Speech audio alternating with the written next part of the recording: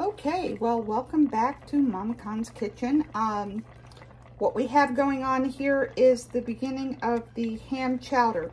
So I started out with 4 cups of cold water and 4 bouillon cubes, 4 beef bouillon cubes. If you get the ones from BJ's that are like yay big, you only need 2. 4 potatoes that I cut up, 2 stalks of celery that I diced, a half an onion that I diced, and 2 cups of leftover ham that I diced up. So we simmered that until the potatoes were fork tender. And now what I'm going to add is 3 cups of milk, to which I've added 5 tablespoons of flour. So that's what's going to thicken up this soup. So, and then all you have to do is stir it till it starts to get thick.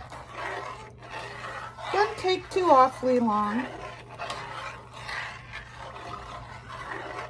And because I never seem to be satisfied with what the recipe says, I like to add some peas and carrots. So I'm going to stick those in there. And we'll thicken up this soup. And then we'll have soup, and we'll have, the bread is done.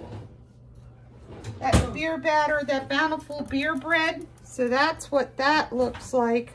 Really delicious. So we'll have warm bread, and we'll have some nice hot soup. And that's what's for dinner tonight, because it's cold here in Pennsylvania. Of course, tomorrow it's going to start getting warm again. So, I hope you enjoy this. Thanks for tuning in, and I will see you tomorrow. Bye.